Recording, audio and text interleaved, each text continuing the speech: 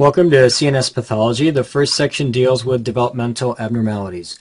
We're going to begin our discussion with neural tube defects. Recall from embryology that we've got a neural plate, and this neural plate will invaginate in order to produce eventually a neural tube. Now, of course, up here are the crests of this invagination, and these are called neural crests, and so they would be located here and here. Important to note that the neural crests will go on to develop the peripheral nervous system. The wall of the tube goes on to develop the central nervous system, and the lumen of the tube goes on to develop the ventricles and the spinal cord canal. Now recall from embryology that the neural tube forms from the cranial aspect of the fetus all the way to the caudal aspect, so from the head to the lower back. And if there's a failure of closure of the neural tube, either at the cranial aspect or the caudal aspect, then that would result in a neural tube defect. And so we say here in the text that these arise from incomplete closure of the neural tube. It's important to note that neural tube defects are associated with low folate levels, but of course the key time is prior to conception. And so if you want to protect a woman against neural tube defects, it's important that she have adequate folate levels prior to conception, high yield. Neural tube defects can be detected during prenatal care, and this is via an elevated AFP in the amniotic fluid and in the maternal blood. If the failure of closure occurs at the cranial aspect, we call that anencephaly, and it's characterized by absence of the skull and the brain. Now, if the skull and the brain are missing, then the eyes become particularly prominent, and that results in a frog-like appearance of the fetus.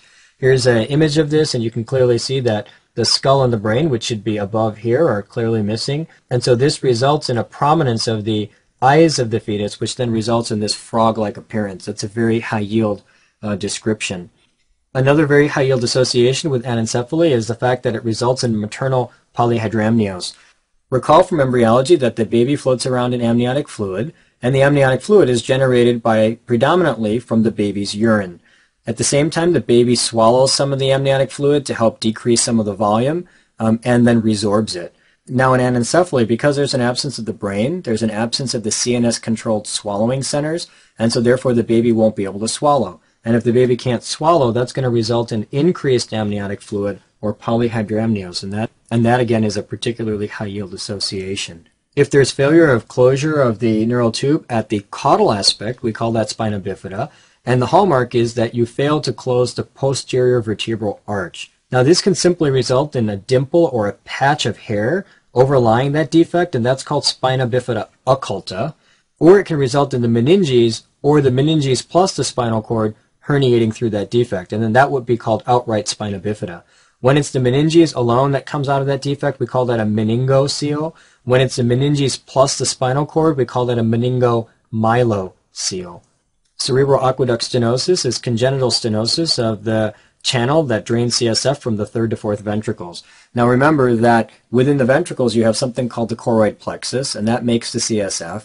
The CSF then flows from the lateral to the third ventricle, and that's via the foramen of Monroe, and then from the third to the fourth ventricle via the cerebral aqueduct. And so if you have cerebral aqueduct stenosis, then you will not be able to drain CSF through the ventricular system, and instead CSF will accumulate within the ventricles. This will result in enlargement of the ventricles called hydrocephalus, and because this is presenting in an infant, the head will then enlarge, and this will present with an enlarging head circumference. Dandy-Walker malformation is a congenital failure to develop the cerebellar vermis. The cerebellar vermis separates the two sides of the cerebellum. It presents as a massively dilated fourth ventricle with absence of the cerebellum, often accompanied by hydrocephalus. Here's a classic image, very high yield. I like to show this on examinations. You can clearly see that there is this massively dilated fourth ventricle with absence of most of the cerebellum. Arnold-Chiari malformation is when you get congenital extension of the cerebellar tonsils through the foramen magnum. Just illustrating this very simplistically, if this hole represents the foramen magnum of the skull, then the brainstem is actually coming through that. Now, of course, posterior to the brainstem here would be the cerebellum. Now imagine if the tonsils of the cerebellum extended through the foramen magnum, that would then be an Arnold-Chiari malformation. Now, Arnold-Chiari malformations can be divided into type 1 and type 2. In type 1, there really are no symptoms. However, in type 2, you can get obstruction of CSF flow. Recall that the fourth ventricle is right here, and so you can get some compression resulting in obstruction of the CSF flow. So if there's obstruction of the CSF flow, that could result in hydrocephalus. That's an important association with Arnold-Chiari malformations.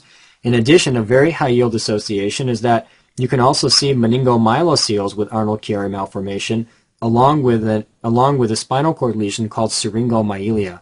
And we'll talk about syringomyelia in just a few moments.